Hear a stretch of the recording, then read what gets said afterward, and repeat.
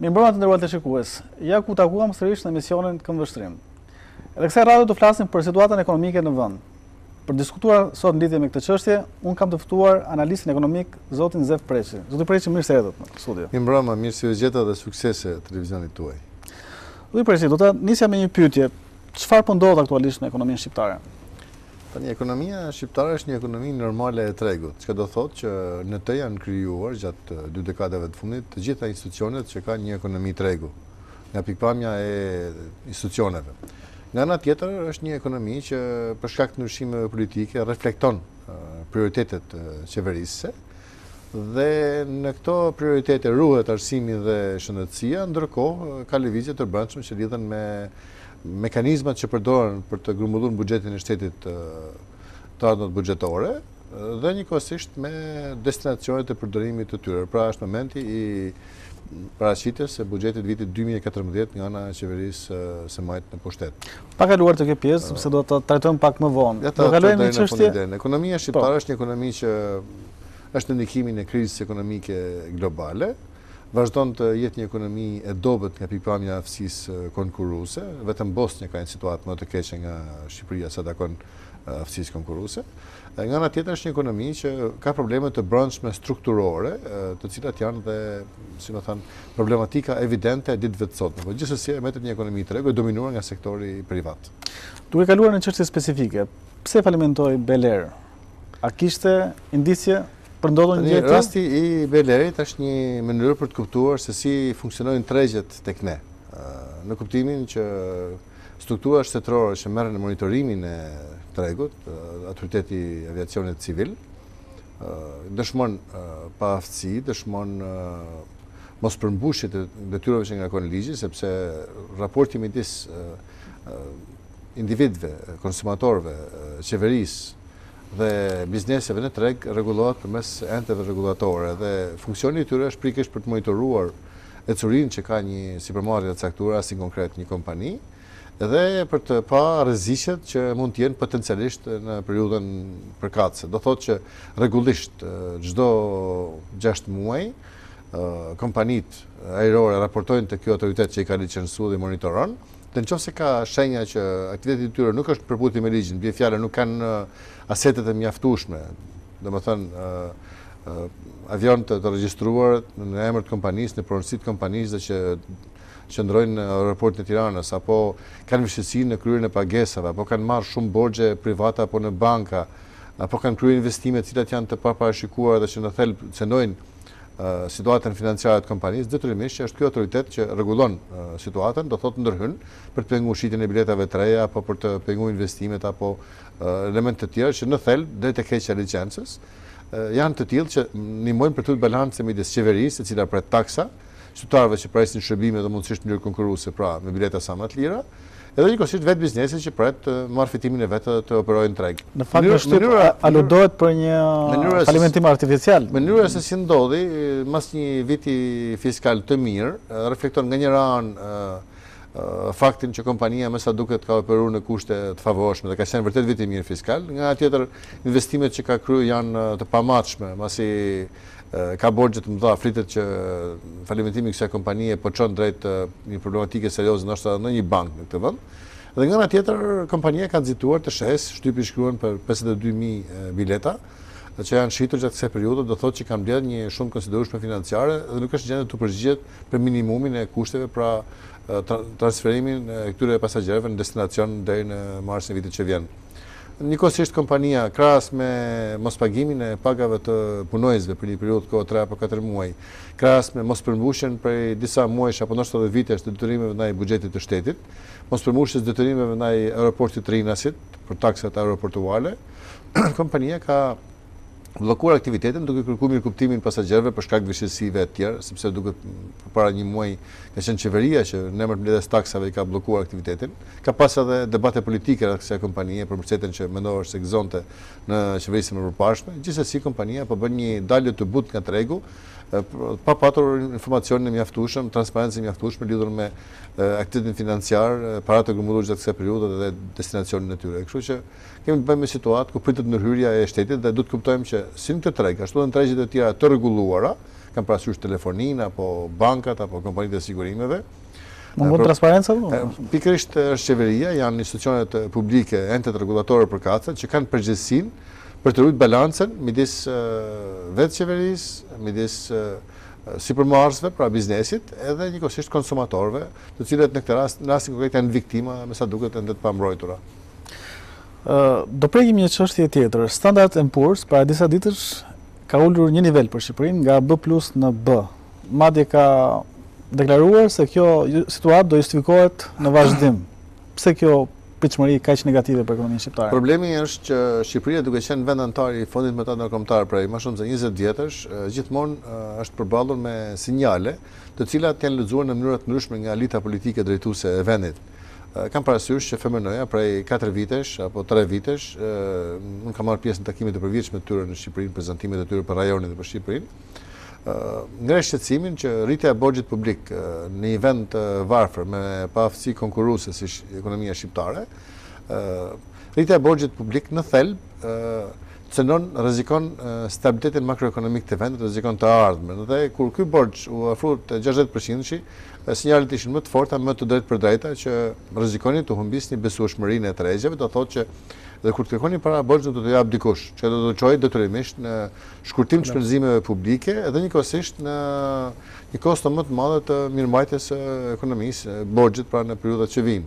Si do ndikojë pak shumë kjo në këto kushte, vlerësimi i Standard & Poor's ka njëra anë tregon që ekonomia nuk është në atë situatë ku duhet ishte dhe nëse vendet e rajonit dhe Evropa Perëndimore dhe Amerika vetë kanë shenja rimkamje mbas krizës, pra ka prek fundin kriza dhe po fillon ngritjen. Kuptohet që aq vite sa janë dashur, që nga 2008, 5 vjet që janë dashur për të rënë ekonomia, ndoshta kaq vite, mos më shumë do të duhen për ringritjen e saj. Po gjithsesi, është lajmi i mirë, është pozitive që 2013 pritet të ketë rezultate më të mira se viti më përparshëm, 2014 akoma më të mirë se 2013.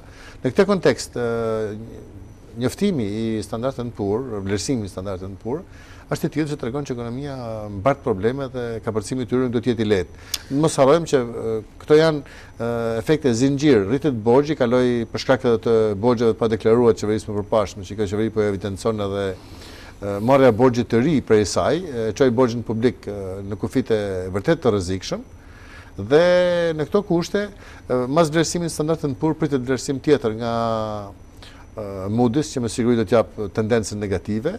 Kjo do thotë që atë borxh që mori qeveria, 200 milionë, nëse ka marrë këto ditë dje para diku ka qenë tenderi, do thotë që ai borxh që u muar për të shlyer detyrimet e qeverisë ndaj bizneseve, siç u deklaruar zyrtarisht ose pjesa më e madhe e tij, rrezikon të gëlltitet plotësisht nga rritja e kostos borxhit në tërësi, masi një vlerësim negativ do thotë që norma e interesit për gjithë borxhin ndryshon në rritje, do thotë që i kushton më shtrenjtë parat që janë marrë qeverisë, qoftë tregun e brendshëm nga qeveria, pa qoftë tregun e brendshëm, qoftë tregun e huaj. Kështu që nuk është lajm i mirë, është i tregues që qeveria e re do të përballet me sfida për të ruajtur stabilitetin makroekonomik të vendit dhe njëkohësisht për të ndërtuar politika pro zhvillimit që gjenerojnë bërime brenda vendit. Duke qëndruar prapë tek borxhi publik, ju si profesionist i fushës, çfarë do të sugjeroni qeverisë, domethënë, që për të çuar në një ulje të tillë? Tani, qeveria ka një skicë të vetën të drejtimit, ka një skenar të zhvillimit dhe metet për të parë, përsa kohë që s'kemi dorë asnjë instrument, nuk mund të flasim, të gjykosh nga programet elektorale është jo normale, sepse dihet që ka dallim të madh midis real politikës dhe politikës, edhe në fushën e ekonomisë. Në këto kushte, ajo që mund të thuhet është që qeveria është në një zgjedhje të vështirë, një dilemë sipas meje të vështirë, të zgjedhësh midis asaj për të ruajtur stabilitetin makroekonomik të vendit apo për të ndërmarrë politika pro zhvillimit. Personalisht jam që qeveria duhet të ndërmarrë politika pro zhvillimit, çka do thotë që duhet analizuar më tej kapacitetet që ka vendi, qoftë se takon burimeve njerëzore, kapaciteteve të fuqisë punëtore dhe fuqisë kualifikuar, ashtu dhe kapacitetet natyrore që ka vendi, me synim që të nxiten eksportet, të nxitet prodhimi i vendas, të futen çakullim ekonomik këto pasuri që ka vendi, të mirë përdoren këto pasuri që ka vendi, në mënyrë që gradualisht të gjenerohen burime të ardhurash, burime për zhvillim brenda vendit. Ndërkohë, ndjekja e politikës marrjes më tejshme të borxheve, ka tregon në tenderi i fundit për të shitur bonat e saj, pra për të marrë kursime monetare të popullsisë nga bankat dhe për të shtruar në tendera, është një politikë pa krye që në thelb nëse vazhdon, domethënë të rëndohet dhe Banka Botërore jep parashikime edhe më pesimiste, duke thënë që borxhi mund të shkojë 80% mas 4-5 vitesh. Kjo mund të rrezikojë një rreth ciklik ku vendi humb besueshmërinë, kreditorët vendosin norma më të mëdha interesi, ta masin kokën në pet, thot populli kur kërkon borxhi në situatë të vështirë, por është rreziku tjetër që ekonomia të falimentojë. Urojmë mos ndodh, të shpresojmë që klasa politike si në pushtet ashtu dhe në opozitë do të ketë përgjegjësinë e duhur, që menaxhimi i fateve të vendit bëhet me transparencë, me përgjegjësi, duke nënshtruar debatet publik me grupet e interesit, duke pas ekspertizën më të mirë të mundshme edhe brenda vendit dhe nga jashtë, në mënyrë që kjo situatë të kapërcehet dhe vendit të futet në rrugën e binare të rritjes ekonomike të qëndrueshme. Duke pas parasysh borxhin publik, po duke kthyer pak edhe tek pyetja më parashme, domethënë deklaratën që ka bërë Standard & Poor's për një ulje shkallë të ekonomisë shqiptare. Si do ndikoj pak a shumë kjo për investimet e huaja në vend? Tani problemi i investimeve të huaja është më i komplikuar se sa një vlerësim që bën një kompani ratingu siç është Standard & Poor's, pavarësisht emrit të madh dhe reputacionit që gëzon. Problemi i investimeve të huaja lidhet me faktin që ku mund dhe për çfarë duhet të investojnë të huajt këtu. Në vlerësimin tim, për ashtu sektorin minerar që ka akoma rezerva, ndoshta edhe bujqësia deri diku, e shoh të zauruar, sektori energjetik është i inunduar nga investime, po që janë akoma në letër dhe nëse nuk ruhen kushtet fillestare me cilat janë dhënë koncesionet apo lejet të ndërtimit e tjerë, përsëri prapë mund të ketë një përkesim të asaj situate, pra varet nga politika fiskale që do ndjek qeveria. Nga ana tjetër, pyetja shtrohet, investorët e huaj çfarë kërkojnë, pse vinë në një vend? Natyrisht motori i investimit metet norma fitimit, për të njëjtat kushte investimi një vend tjetër dhe një vend që ka norma të mëdha fitimi, të zamë Shqipëria, kuptohet që investitorët vinë investojnë këtu. Nga ana tjetër, do të pranojmë që dy vendet që sot në botë thithin më shumë investime të huaja janë Kina dhe Rusia, pikërisht për faktin që dy kushtet bazë që përveç fitimit, që është motori kryesor, dy kushtet e tjera të rëndësishme që kërkojnë investorët e huaj lidhen me zbatimin e detyrimeve kontraktore, pra sundimin e ligjit në tërësi, ashtu dhe me qartësimin apo respektimin e drejtave të pronës. Shqipëria në këto dy kushte vazhdon të paraqesë dobësi, është një vend që gjatë 20 viteve ka paraqitur dobësi dhe vazhdon të paraqesë dobësi, dhe kuptohet që penetrimi i kapitalit huaj është realizuar kryesisht përmes lobingjeve politike, afërsisë me lobet drejtuese me radhë, që është një rrugë që nuk çon shumë larg. Në këto kushte vlerësimi i vendit në rënje me një dekurs negativ, pra me një zhvillim të mëtejshëm negativ për periudhën që vjen, kuptohet që nuk nikon mirë tek ata që janë procesin e negocimit apo mendojnë të investojnë në Shqipëri. Por gjithsesi duhet kemi parasysh diçka tjetër që në Shqipëri nuk janë vetëm investorët e huaj, përkundërzi mas çerek shekulli mund të flasim për investorë venas që kanë grumbulluar me punë të tyre me kursime të emigracionit të tjerë që kanë prodhu kapitale gjatë kësaj periudhe, të cilët janë të gatshëm, të mundshëm për të investuar, po varet se si do të ecë klima e përgjithshme e biznesit. Në fundit duhet të kuptojmë që qoftë për të ndërtuar politika pro zhvillimit, qoftë edhe për të ulë borxhin publik, qoftë edhe për funksionuar ekonomia më mirë, pa për rritje më të shpejtë, sepse ne duam apo s'duam jemi më afër stagnacionit, jo recensionit, sepse nuk ka recension ekonomia, por afër stagnacionit do thotë që rritja ekonomike nën 2% dhe e diskutueshme nga pikpamja e shifrave, do të kuptojmë që metet shumë rëndësishme të inkurajohet prodhimi këtu, pra të shfrytëzohen kapitalet, burimet, resurset që ka vendi, edhe të krijohet një klimë e favorshme e biznesit. Klima e biznesit është instrumenti kryesor për një zhvillim më të shpejtë. Është një ekonomi dominuar nga sektori privat, ku me ndërhyrje të matura mund të inkurajohet zhvillimi, ashtu sigurisht me ndërhyrje të pamatura, me arbitraritet fiskal apo elemente kësaj natyre, ka efektin e kundërt. Duke qëndruar këtu pak a shumë te klima e biznesit, po flitet shumë për ndryshimet fiskale, gjithashtu po flitet edhe për efektet që do të sjellin ato në ekonomi. Cili është gjykimi juaj për specialistëve? Tani, ndryshimet fiskale në gjithë spekulojmë, domethënë edhe unë dua apo s'dua në këto kushte, për sa kohë nuk ka një draft zyrtar, i cili në kundërshtim me ligjin nuk është paraqitur prej një muaji e gjysmë. Duhet ishte paraqitur që më datën 1 nëntor të kishte kohë të mjaftueshme për ta konsultuar me grupet e interesit brenda vendit, pra me biznesin, me qytetarët e tjerë. Do të pranuar që fakt biznesi ka pasur deklaratë që është mënjanuar nga ky lloj diskutimi. Suksesi apo dështimi i reformave që ndërmerren dhe ndryshimet politike fiskale janë reforma, Varet nga fakti se si i pranojnë, sa i pranojnë ata që paguajnë faturën, do thotë që ata që janë të varfër do bëhen edhe më të varfër, ata që shpresojnë të përmirësojnë jetesën por që nuk kanë kushte për ta përmirësuar edhe për një vit tjetër e të tjerë. Nga ana tjetër, politikat fiskale në thelb kanë një mori synimësh, duke filluar me synimin kryesor për të pasur të ardhurat mjaftueshme në buxhetin e shtetit për të përmbushur nevojat e përbashkëta, rendi publik, diplomacia, ushtria, gjykatat e tjerë, pra shërbimi publik e bazë, arsim shëndetësia kuptohet që janë elementet thelbësor, dhe njëkohësisht kanë dhe elemente të tjerë që lidhen me rishpërndarjen e burimeve,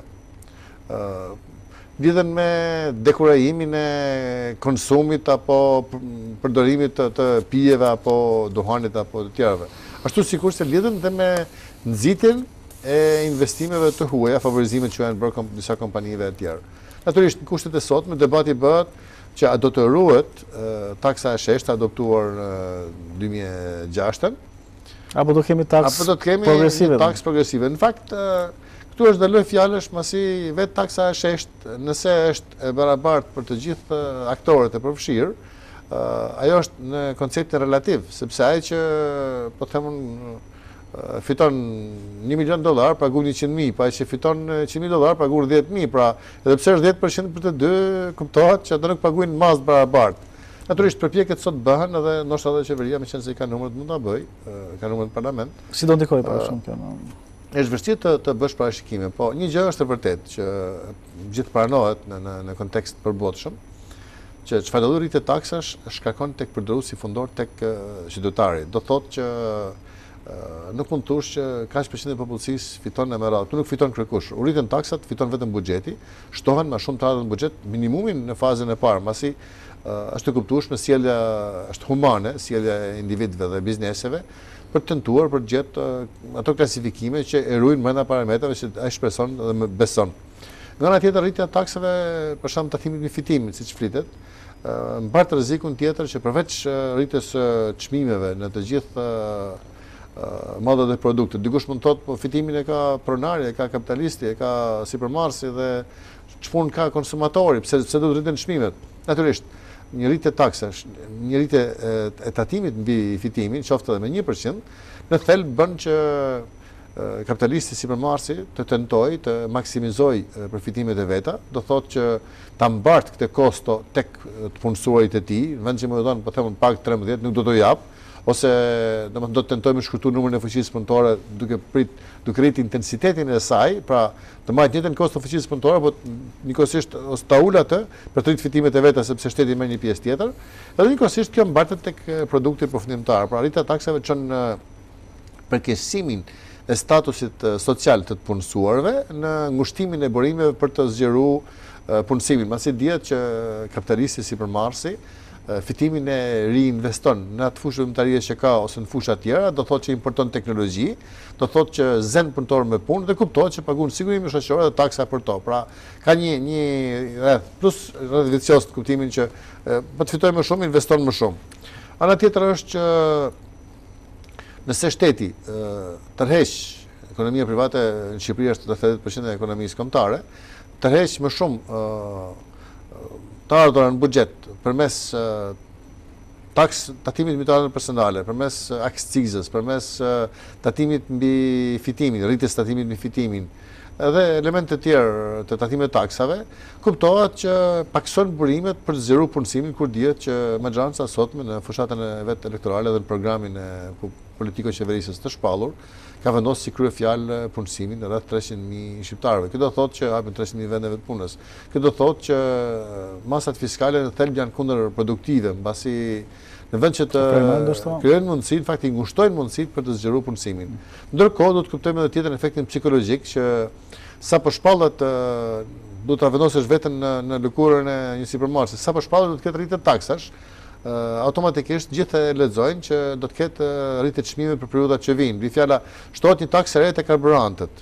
Po kompanitë karburantëve kanë dhe fitim, shtohet dhe norma fitimit mbi to, domethënë përqindja e fitimit që ata paguajnë.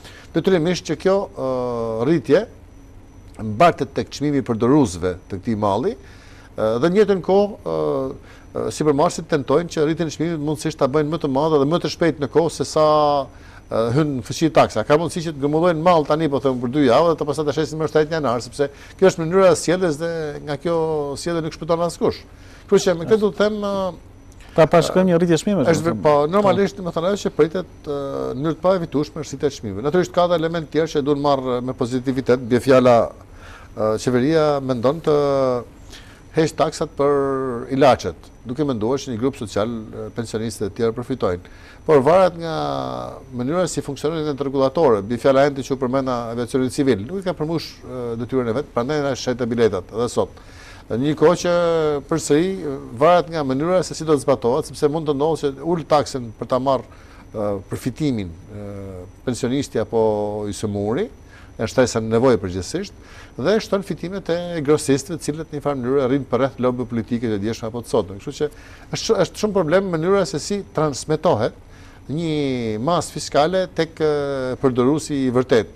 Kështu që kjo do thotë që qeveria duhet të përgatitur për të qenë represive në kuptimin e shkelcëve të ligjit, dhe njëkohësisht mendoj që nuk duhet vlerësuar sistemi fiskal në tërësi, paketa fiskale që diskutojmë, nuk duhet trajtuar si shkopi magjik që zgjidh borxhin, që zgjidh papunësinë, që zgjidh inflacionin, që zgjidh tërë problematikën që ka ekonomia sot. Në fund duhet të kuptojmë që themelore është ndërtimi i politikave publike sektoriale në arsim, shëndetësi, energjetik, pensione e tjerë, të cilat në thelb inkurajojnë zhvillimin dhe njëkohësisht i vendosin individët dhe bizneset në mënyrë të barabartë të para ligjit, sepse deformimet që vijnë për shkak të peshës së madhe të sektorit informal janë të tilla që imponojnë politika shumë të kujdesshme, sepse në vend që me ndrejsh e prish të gjitha bizneset, ose jo të gjitha, se do të jemi domethënë të shohim me këtë sy, por një numër i madh ose shumica e bizneseve janë pjesërisht ose plotësisht formal dhe plotësisht apo pjesërisht informal. Nëse nuk tentohet që formalizimi i ekonomisë të bëhet në rrugë të lishme përmes institucioneve përkatëse, duke përfshirë brenda edhe ndërgjegjësimin, edhe ndonjë stimul të tjerë, detyrimisht që ata që janë pjesërisht formal dhe pjesërisht informal zhvendosen e kalojnë informalitet, dorëzojnë licencën, thënë ndryshe, dhe vazhdojnë bëjnë të njëjtën gjë duke prodhuar një mall apo një shërbim, duke hedhur në treg me kosto më të ulët se sa që paguajnë taksat. Dhe Shqipëria ka një ngarkesë fiskale sot që flasim rreth 40%, pra çdo 100 lekë që krijohen, rreth 40 në forma të ndryshme për sigurimet shoqërore, për sigurimet shtetësore, për tatim fitimi,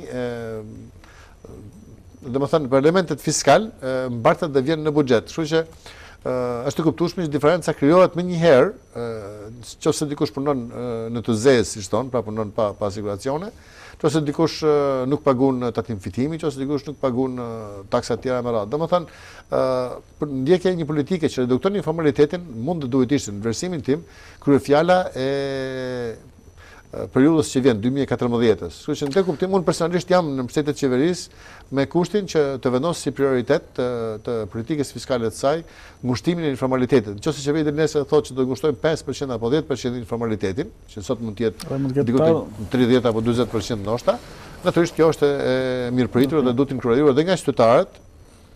Duhet të kuptuar që konkurenca e pandershme i dëmton të gjithë. I jep fitimet pa merituara dikujt dhe njëkohësisht nuk jep mundësinë për të investuar këto, sepse paratë e siguruara në mënyrë të palishme, nuk janë kriminale, po janë informale, detyrimisht që nuk përdoren dot as si garanci në bank, nuk investimi i tyre hap probleme sa takon dokumentimit, bilanceve etj. Kështu që është e rëndësishme të punohet me rregulla loje.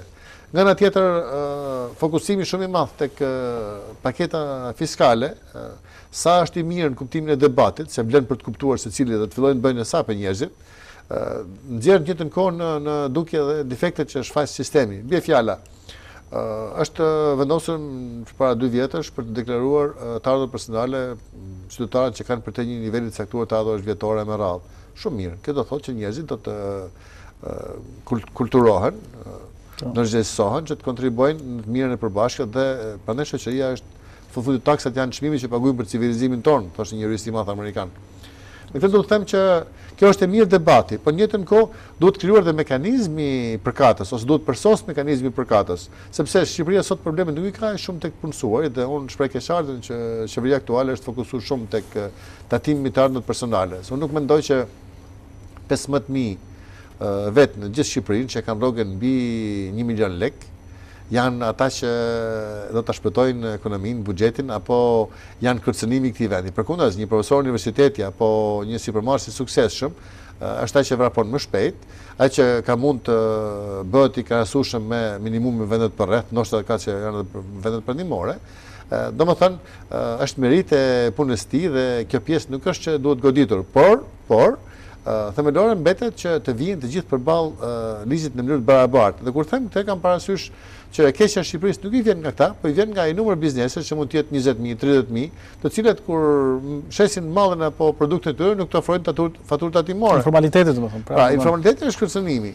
Nga ana tjetër, nëse qeveria do të kishte krijuar mekanizmin që mbi fjalë rimbursimin, që 1% apo 1% e caktuar e vlerës së mallit i kthehet blerësit mas një periudhe kohë, supozojmë brenda një viti, kjo çfarë do të bënte? Do bënte që njerëzit të merrin faturën sa herë blejnë diçka. Do thotë do rritesh presioni i shtytarëve, i konsumatorëve mbi operatorët ekonomik, mbi ofruesit e mallrave dhe të shërbimeve, që do thoshte që garantonte buxhetit të mblidhte taksat sipas ligjit, dhe nuk ka nevojë të bëjmë makinacione, të cilat më ngjajnë nganjëherë me situatën e Çezit. Dihet që Çezi ka qenë një kompani shpërndarja shpërndarja e energjisë, e cila 3-4 vitet e fundit, të gjithë sasinë e energjisë që importohet, dhe ne importojmë diku te 250-300 milion euro energji elektrike në vit, që është diku te 40 deri në 45% të konsumit dhjetor që ka Shqipëria.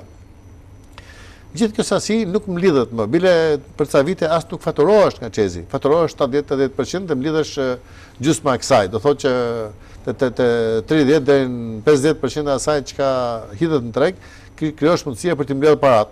Dhe Çezi i imponon qeverisë ose shfrytëzonte marrëdhëniet e mira me qeverinë për të ndërtuar politika që borxhin e keq, borxhin, domethënë paratë e pambledhura të Çezit, të përfshiheshin në çmim. Çfarë do thotë kjo? Do thotë që unë si konsumator, si familjar, sot paguaj për të njëjtën sasi energjie dy fiqin e parave që paguaj para 10 vjetësh. Do thotë që Shqipëria ka për konsumatorin fundor, familjar apo biznes, çmimin më të lartë në rajon.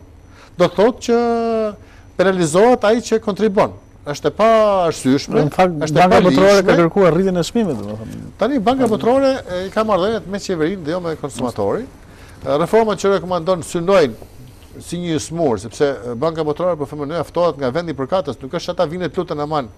Përkundër janë vendet përkatëse, rastin konkret Shqipëria, vendet e varfra me institucione dobta, që i ftojnë, ai thotë, ti duhet të mbushësh buxhetin. Për të mbushur buxhetin duhet të mbledhësh energjinë, ai nuk thotë penalizohet që paguajnë. Por, domethënë qeveritë tona e bien më shkurt, rrisin çmimin dhe kuptohet që ka për një farë periudhë një lloj përmirësimi të performancës thuhet, por që në thelb godet të ardhmen sepse demotivon data familjare apo biznese që paguajnë rregullisht.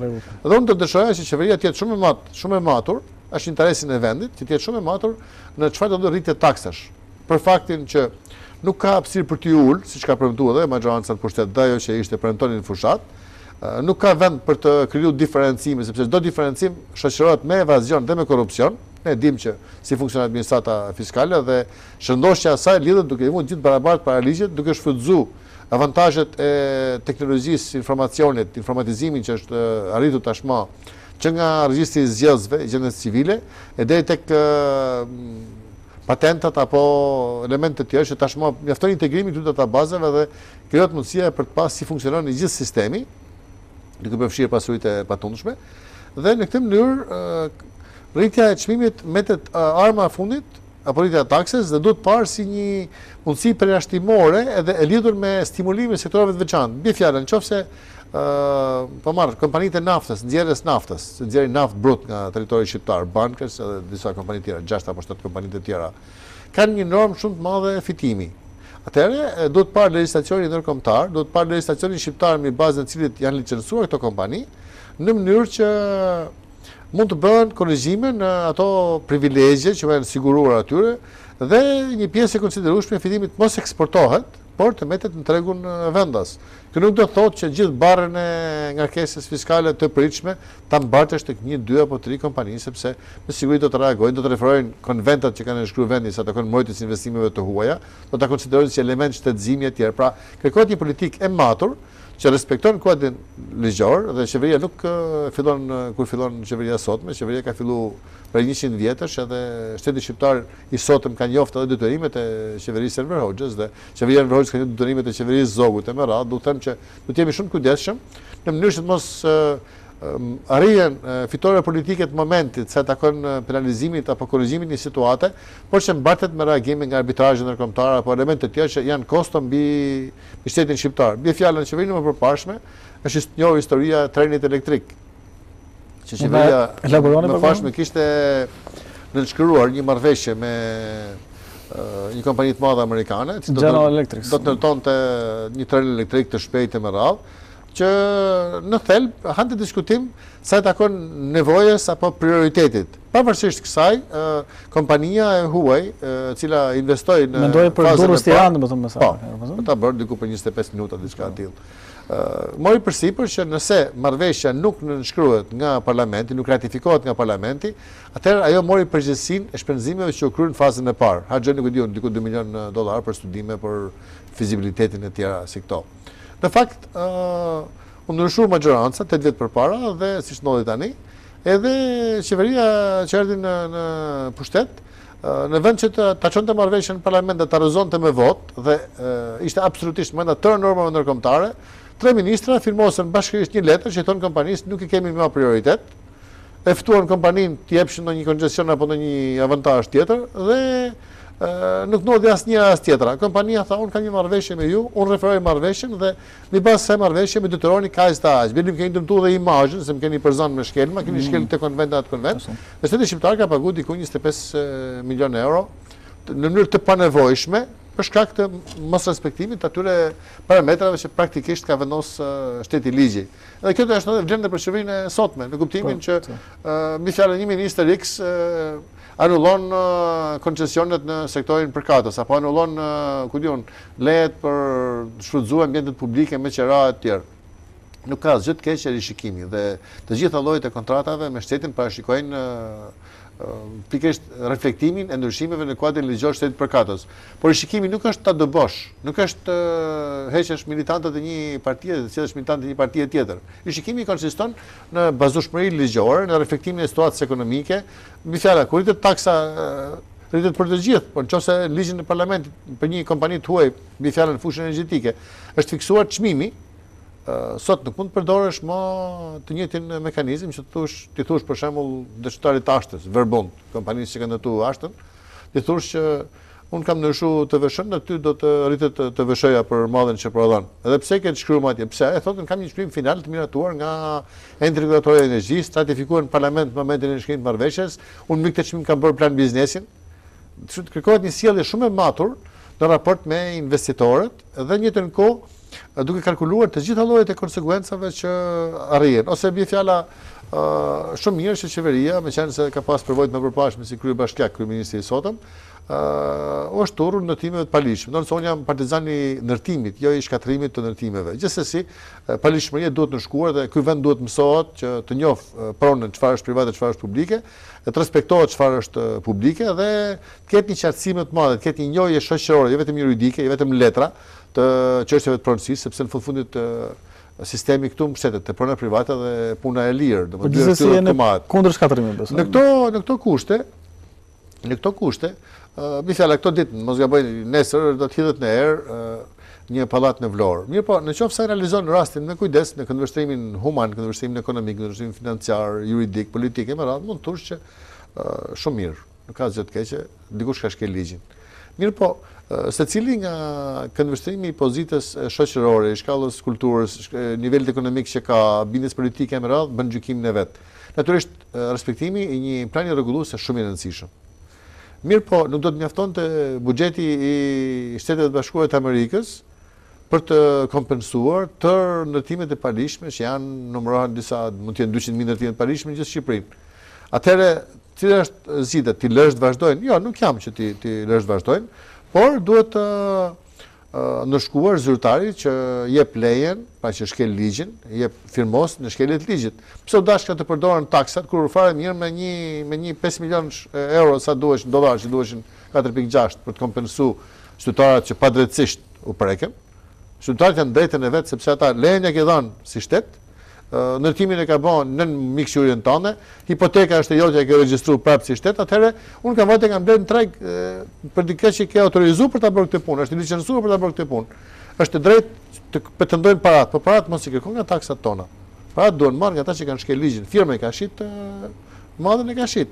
Atëherë kërkojnë firmën, sekuestrojë, puna jote si e zgjidh si shtet, por mos përdoren taksat se në fundit çon një imazh të mirë të momentit politikisht, por në thelb dëmtohemi të gjithë, dëmtohet ekonomia kombëtare.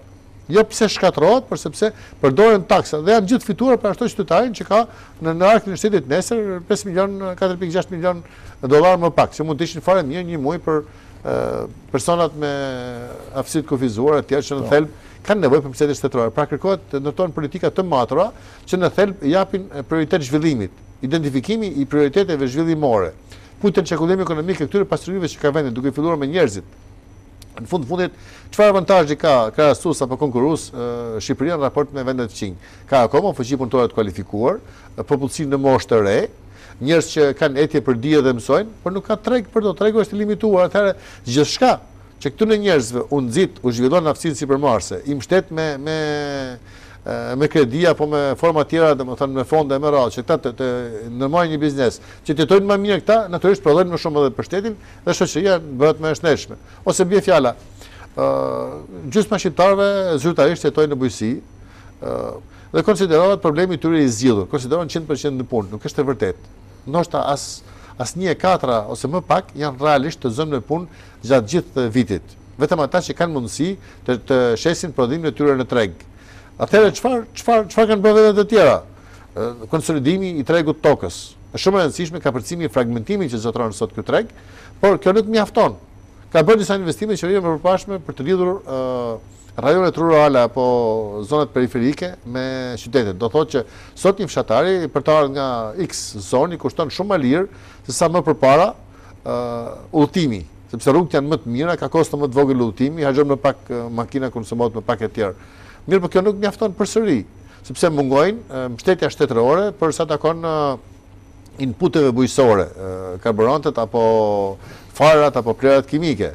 Njëkohësisht mungojnë mbështetja për industrinë agropërpunuese. Në fundit, nëse qeveria Berisha fokusohet tek rrugët dhe tashmë kemi një fond rrugësh të konsiderueshëm, në vlerësimin tim qeveria aktuale nuk ka nevojë të harxojë asnjë metër rrugë të re, por t'i bëjë të kalueshme, të jetueshme, t'i bëjë këto rrugë të përshtatshme me standarde ndërkombëtare dhe mendoj se ky do të jetë flamuri i këtij sektori. Por kjo përsëri nuk mjafton. Atëherë duhet të inkurajohet që të zhvillohet industria agropërpunuese, do thotë janë fabrikat, janë do thonë mekanizmat që përdoren për këtë qëllim, duke futur në mes bankat, duke futur diku në mes shtetit. Këtu mund të ketë politika stimuluese me radhë. Unë nuk jam që të ndërtoj shteti dhe unë nuk besoj dhe nuk shpresoj dhe uroj të mos vijë ajo ditë që shteti të marrë mbi vete ato përgjegjësi që mund të duhet i bëjë privati. Por nëse shteti vazhdon të merr borxh për bankat, është shumë më komode të mbledhësh 100 milion euro të japësh në dorë qeverisë, pastaj të flasësh për cilësinë e kafes, apo diun se çfarë, e të harrosh që po të kishte ndaj 100 milion euro në ekonomi, do të duhen disa mira agent të bankës për të ndjekur si shkon biznesi njëri të tjetrit, a ka rrezik të falimentoj, a ka marrë borxhe private, a e shiti mallin, çka ka nevojë tjera, si ta mbështesin për me eksportuar etj si këto. Është më komode për bankën, po është më dëm të ekonomisë kombëtare. Në fundit pikërisht përdorimi këtyre mekanizmave që bota i ka përsos me kohë, jep mundësi që ekonomia të bëhet më normale, më konkurruese, më bashkohore dhe njerëzit ta gjejnë veten e tyre në këtë ekonomi. Mos harrojmë që të kesh sot një pjesë të mirë të fuqisë punëtore jashtë, do thotë që kontributet që vijnë prej tyre në formën e monetarit të migracionit janë substanciale gjatë 18 viteve, 20 viteve të socializmit, sepse nga 61-shi deri nga 73-shi, 74 kur u mbyllën marrëdhëniet me Kinën, Shqipëria nuk arrit asnjëherë të ketë investime të huaja më shumë se 15-16%. Nuk ishin investime të huaja në konceptin e sotshëm, por ishin subvencione që merreshin nga një shtet i huaj në thelb këtë të ngjashme investime të huaja të kësaj periudhe. Pra në të njëjtën situatë për ashtu. Ne tani jemi në periudhën që viti më mirë ka pas 16% mas 90-s. Mirë, por ne kemi realizuar investime të huaja duke transferu duke shit pasuritë kombëtare, shumë herë në kushte të pafavorshme për shtetin, por gjithsesi përmes tyre kanë hyrë teknologji, ka hyrë një mënyrë re menaxhimi, janë pompu disa para në buxhete të tjera. Kështu që problemi i kapërcimit të këtij momenti që mpleks njëkohësisht krizën me probleme strukturore që ka ekonomia, dhe kur them probleme strukturore, janë problemet në fushën energjetike, janë problemet në fushën e pensioneve, janë problemet në fushën e arsimit, janë probleme në fushën e administratës fiskale e me radhë, mendoj se këto mund të jenë edhe prioritetet për periudhën që vjen. Ne që përmendet do doja pak a shumë këndvështrimin tuaj rreth debatit mbi rritjen e moshës së pensionit. Pati debate disa ditë më parë lidhur me këtë pikë. Ka dy këndvështrime në këtë. Spaj nga në këndvështrim për një rritje nga 65 në 66 vjeç. Ja, pikpamja historike, skemat e pensioneve kanë lindë në periudhën e sundimit të Bismarckut në Gjermani, 1840-1850, kur jeta mesatare ka qenë më pak se 50 vjeç, edhe njerëzit që ishin përtej kësaj moshe ishin të braktisur, sidomos ata që s'kishin të afër me radhë, nuk dini si një nevojë e shoqërisë për të trajtuar këtë pjesë që ishte qoftë nga pikpamja humane, por edhe nga pikpamja e rrezikshmërisë shoqërore që paraqiste. Në kushtet e sotme, skemat e pensioneve, qoftë skemat me përfshirje të sektorit privat, qoftë skemat me sistemin që kemi ne sot, paguaj ashtu si ecën, pay as you go. Ky sistem që ne kemi dhe që është sistemi më i konsoliduar që njeh, domethënë, njerëzimi deri sot, janë në pozitë të vështirë, masi janë cënuar raportet midis brezave, se në fundit është shfrytëzimi, pensionistët shfrytëzojnë punën e tyre të akumuluar, por që nga një brez në tjetrin përcillet. Ne në periudhën e regjimit komunist, në fund të asaj periudhe kemi pas për çdo 3 prej 7 vet të punësuar, kemi patur një njeri në përfitim nga skema ndihmës shoqërore apo në pension. Si janë raportet sot? Sot është pothuajse 1-1. Do thotë do të kishim rendiment pune shumë të lartë, do të kishim paga shumë më të larta, që me këtë sistem që kemi të kishim fondet mjaftueshme dhe situata e pjesës në pension, ne kemi në pension diku te 500.000 veta, dhe kjo tendencë sepse është rrit mosha mesatare e popullsisë, nga 27 sa ka qenë në 90-ën, diku është 32 apo 33 vjeç sot. Kemi pjesën më aktive të popullsisë, rreth 20% fuqisë punëtore aktive kemi jashtë vendit në formën e migracionit, tashmë një pjesë për të mos u kthyer më ndoshta. Kuptohet që kontributet janë ngushtuar dukshëm dhe skema e pensioneve gëlltit diku më shumë se sa 1/3 e buxhetit shtetit. Është një skemë që në këndvështrimin financiar është pothuajse falimentuar. Kështu që përballë asaj që të prishet skema, do thotë që vendoset një sistem që ka Kosova mas lufte, që pavarësisht sa ke kontribuar apo s'ke kontribu fare, merr vetëm një shumë caktuar parash, 80 bifjala apo 100 euro dhe janë gjithë një lloj. Për gjithë. Domethënë që ka qenë një ide që ka qarkulluar në këto vitet e fundit dhe nga konsulencët e huaja në raport me qeverinë shqiptare. Përveç kësaj, njihen në forma tjera që mendojnë të rrisin kontributet, duke paksuar përdoruesit. Zgjatja e moshës pensionit në thelb pakson përdoruesit. Mirë, por në Shqipëri ka një problem tjetër. Jeni kundër kësaj? Ta shpjegoj. Kjo ka një problem tjetër që duke zgjat moshën e daljes në pension, një kategorie u ke prej mundësinë brezave të ri që të integrohen në punë. Nonse, do të paralojmë që në Evropën perëndimore sa më gjatë është jetëzatësia e njeriut, ka vende që e kanë 82, 83 me radhë, ne mos gaboj kemi te 72 me 74, gratë kanë 2 vjet më shumë. Kuptohet që rritja e jetëzatësisë shoqërohet me zgjatjen e periudhës së punës. Mirë, po në kushtet kur predominon mosha e re, në kushtet kur sot skema e pensionit, edhe pse është 80-20, punësimi në sektorin privat është 80%, sa që është pesha e ekonomisë, në sektorin publik është 20%, në skemin e pensioneve kontributet janë përmbysura. Ky 20% në sektorin publik marr 80% të kontributeve, sepse sektori privat një pjesë e madhe janë ose në minimumin e lejuar nga ligji, ose punojnë në të zezë, pra nuk ka kontribute reale nga ky sektor. Atëherë, zgjatja e moshës pensionit në vlerësimin tim është kundërproduktive. Domethënë nuk është një opsion i dëshueshëm. Sipas zgjidhje përkohshme ndoshta? Jo, por qëse fiksohet ajo nuk ndryshon më. Sipas mendimit tim duhet të tentuar për të ulë informalitetin, jo me paga reference, sepse ka qenë një praktikë që në thelb nuk ka shërbyer sipas mendimit tim, fiksimi i numrit punonjësve apo nivelit pagave, por përmes përdorimit të teknologjisë informatike me synimin që transaksionet të kryhen me bank, pra t'i pritet mundësia që sipërmarrësit privat, qoftë edhe në një kuptim me të punësuarit të tyre, të shkelin ligjin të mos paguajnë siguracionet. Ndërkohë siguracionet nuk duhen rritur dhe unë jam kundër asaj që qeveria propozon të rrisë peshën e pagesë për këtë qëllim, sepse kjo në thelb dëmton vullnetin për të paguar dhe nuk kontribon në shtimin e të ardhurën në skemën e sigurimeve shoqërore dhe shëndetësore të vendit. Kështu që përdorimi i teknologjisë, ndërgjegjësimi sidomos i punëtorëve, shfrytëzimi i avantazheve që krijon bashkimet sindikata e të tjerë, duhen parë si mundësi që të rriten kontributet pas gjatë moshën. Dhe themelore, përveç kësaj është që paratë që mblidhen të mos jenë thjesht një mundësi më shumë për Ministrinë e Financave për t'i përdorur pastaj skema ngelet në situatë falimenti, por të investohen duke futur skemat private, sidomos në marrë që kanë mbi fjala mbi 20 punëtorë me radhë, të inkurajohen, të krijohen lehtësira fiskale dhe këtu mund të përdoren shumë investimit fiskal, që të kenë avantazhe mbi fjala që me këto para të marrin pjesë në tenderat publike apo në biznese që kanë fitim sa më të sigurt, natyrisht pa futur shtetin mes, por duke krijuar si mundësi këtyre skemave, në mënyrë që këto para të shtohen më shpejt dhe të punësuarit kenë një mundësi më shumë të inkurajohen për të përfshirë këto skema përveç sistemit pay as you go, siç është, i cili në vlerësimin tim duhet të ruajtur, të mos kalohet pra në skemën e pagesës fikse pavarësisht kontributeve, dhe në këtë mënyrë të krijohet mundësi që gradualisht skema të ketë më shumë të ardhura që merren të investohen duke futur skemat private, të investohen të gjenerojnë të ardhura suplementare dhe njerëzit gradualisht të gëzohen fruteve të punës tyre. Në fund do ta kuptojmë që se sa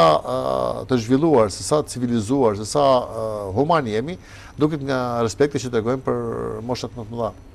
Në përgjithë pyetja e fundit, si ish ministër dhe si ekspert i ekonomisë në Shqipëri, çfarë do i sugjeroni qeverisë aktuale për të dalë nga kjo situatë? Pyetja është interesante dhe meriton të çmim Nobel, dikush do të mund të përgjigjesh se çfarë. Janë një tërësi recetash apo mundësish që qeveria duhet të shfrytëzojë. E para mendoj që duhet të shfrytëzuar rritet e qeverisë të përparshme. Askush nuk fillon në tokë djerr, në truell bosh, dhe nëse vazhdohet me nihilizëm apo duke pasqyruar, unë e kuptoj politikisht majoranca sotme është në drejtën e vet që të vendos një pikë fillimi, një moment zero të punës së saj, që njerëzit kuptojnë që e gjeta te niveli 3 edhe çohet te niveli 5. Po kurse sit mos arsyetohet që historia fillon sot. Kjo është një ranë. Do thotë që ajo çfarë është bërë mirë është interesin publik, është bërë mundjen e djersën e këtyre njerëzve dhe këta njerëz nuk duhen parë thjesht si votues, sepse votimet janë deri ditën që morën zgjedhja dhe presidenti amerikan ditën që morën zgjedhja thonë bashkojmë kombin dhe ai që ka përmendën shkon te përmenda, ai që ka krabën shkon te kraba dhe ruan dhënt, ai që ka makinën merr makinën dhe secili i kthehet punës vet dhe janë kontribues në taksa dhe përfitues nga shërbimet publike. Përsa kohë që kontribuojnë direkt dhe indirekt të gjithë, do të jenë përfitues të gjithë. Kështu që marrën konsiderat çfarë është bërë mirë është një element. E dyta, në të raportin diskutuar më herët se takon stabilitetit dhe zhvillimit, unë e konsideroj etatiste, e konsideroj të gabuar, për të mos thënë të rrezikshme, fokusimin tek stabiliteti. Sepse zhvillimet në ekonomi nuk shkojnë të gjitha në një kah. Për shembull, Shqipëria sot ka nivelin më të ulët të inflacionit ndoshta historik. Shqipëria kërcënohet sot nga deflacioni, do thotë rreziku i një rënje të fuqisë blerëse të paras dhe njëkohësisht rënje të çmimeve, që nuk ndodh, domethënë ndodh përjashtimisht, një herë ka ndodhur gjatë 20 viteve. Atëherë çdo do thotë që ka hapësirë për të rritur pagat, ka hapësirë për të rritur pensionet, natyrisht në mënyrë të kontrolluar, por është më mirë të kesh një inflacion që e nxit ekonominë dhe shteti përsos përmirëson mekanizmat mbrojtëse për shtresat të nevojshme që goditen nga inflacioni, por njëkohësisht krijon hapësirë për zhvillim për ata që duan të zhvillohen, pra pompohen para në ekonomi, qoftë përmes kreditimit të ekonomisë, qoftë nga investimet publike, sepse po të shohësh në një mënyrë tjetër, investimet e qeverisë të përparshme për të rritur pagat nuk kanë qenë thjesht propagandë, ndonë se janë përkthyer shumë herë si propagandë, kanë qenë një indeksim për shkak të inflacionit, dy kanë qenë një mënyrë që për të mbajtur gjallë kërkesën agregate. Po të vesh komponentët nga se përbëhet kërkesa agregate në Shqipëri, investimet, shpenzimet operative, konsumi pra, dhe investimet, vjet re që 2/3 e saj vijnë nga shpenzimet operative apo nga konsumi. Do thotë që çfarëdo lloj leku që investohet tek pagat automatikisht konvertohet me 2/3 në blerje, do thotë blerjen mallra, blerjen shërbime, blerjen pajisje me radhë. Do thotë që zgjerimi i kreditimit të ekonomisë në thelb kontribon për të zgjeruar kërkesën e agregatet brendshme. Dhe një ekonomi që punon për shumë kohë nën kapacitet është tregues që është në një situatë stagnacioni, e cila mund të ka përcet në politika pro-zhvillimit, pra në raportin stabilitet-zhvillim do të me qenë pro-zhvillimit. Dhe kur them pro-zhvillimit, duhen shfrytzuar të gjitha resurset që disponon vendi. Natyrisht, jo duke i falë copat Shqipërisë xhaba, investohet më të pashë shkelin e derë, apo mjafton që tjetë i huaj, por duke e trajtuar me një situatë ku fitojnë të dyja palët, pra një win-win situation, në mënyrë që qoftë investitori, qoftë pjesa e ekonomisë kombëtare të përfitojë. Ndërkohë, pastaj në këndvështrimin e politikave sociale, me të rëndësishme që shteti shqiptar gradualisht të heqë dorë nga natyra asistencialiste që ka. Do thotë që ne kemi filluar që me 80% dhe i takon vitin 1988. Do thotë që është 25 vjet përpara, kur shteti paguante pagë, 80% pagës, pa marrë pjesë fare në punë. Për shkak se ishte periudha e fundit të socializmit dhe pjesëtoni varfërimi i disneshtë, ku ka qenë në fund ndoshta edhe definicioni i sistemit, pjesëtimi i varfërisë në nivel qytetarëve. Nuk flas për drejtat e njerëzit, që është problem tjetër.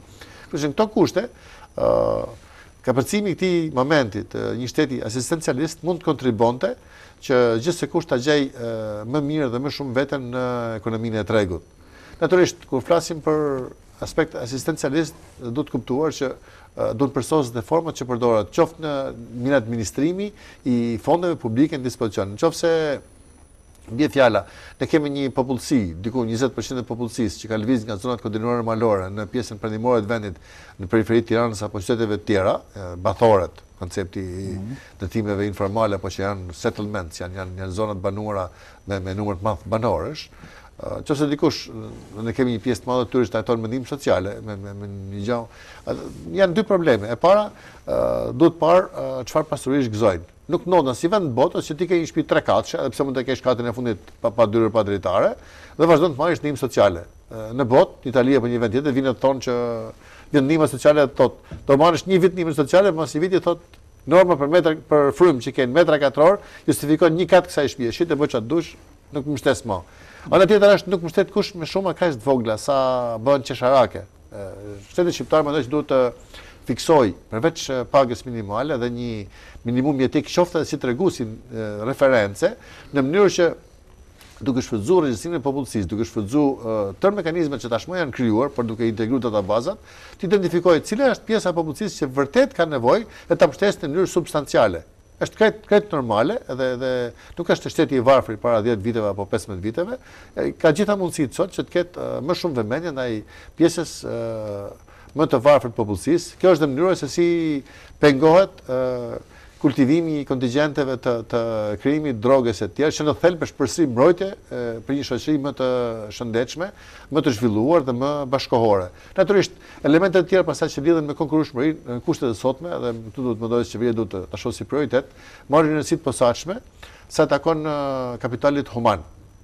Unë mendoj që Shqipëria gjatë këtyre 2 dekadave ka kushtuar shumë vëmendje rrugëve, ka kushtuar shumë vëmendje elementeve infrastrukturore fizik, por në kuptimin e aspektit human është mbrapa. Është pozitive që ka një hapje të madhe të universiteteve, por kjo s'do të thotë që kjo hapje është duke dëmtuar cilësinë. Pra forcimi i mbikëqyrjes, i kushteve të licencimit, ndërmarrja e studimeve dhe analizave nga Ministria e Arsimit sa takon lidhjes së tregut punës me studentët që përgatiten, nxitja e aftësive novatore apo krijimtarisë nga ana e tyre, arsyetimi mbi zhvillimet 15 apo 20 vite të ardhshme në tregun e punës, jo vetëm në Shqipëri, por edhe më gjerë, janë të tilla që mund dhe duhet kontribuonin për një përdorim më të mirë të kapitalit human, për të mos i kthyer universitetet në fabrika diplomash apo për të mos i kthyer në punësim me paratë e prindërve me një kosto 10 herë më të madhe se sa kishin ndërmarrë një biznes diku. Kështu që këto janë mënyra që mendoj që duke fokusuar te kapitali human, duke shfrytzuar më mirë ato arritje në sa takon infrastrukturës krijuar deri më sot, mund të krijojnë premisa që vendi të jetë stabil, të zhvillohet më shpejt, çdo qytetar apo sipërmarrës të gëzohet fruteve të punës vet, qeveria të vazhdoj të jetë një qeveri e vogël dhe nëse kemi një sukses të 20 vjet, ne kemi në nivelin e rajonit, në krahasim me vendet e tjera, kemi një peshë të vogël të sektorit publik dhe është pikërisht vitaliteti i sektorit privat që ka mundësi që Shqipëria të mos binte këto vitet e krizës, jemi përsëri në vite krize, të mos binte në recesion. Por kjo do të thotë që kjo duhet parë thjesht, domethënë, një ndërrim i kohëve të karrocës, por që në thelb karroca vazhdon të ecë përsëri me të njëjtën shpejtësi. Ndryshimi i shpejtësisë lidhet me performancë më të mirë të qeverisjes, lidhet me funksionim më të mirë të gjithë sistemit, edhe çdo lloj mase që afron Shqipërinë me Evropën, pra ndërton institucione adekuate me ato të Evropës dhe e bën Shqipërinë më të pranueshme, e bën më konkurruese, sepse fundit pranimi në Bashkimin Evropian që diskutohet këto ditë nuk është thjesht një vendimmarrje jashtë nesh në Rom, Bruksel, Berlin, Moskë, diun se ku.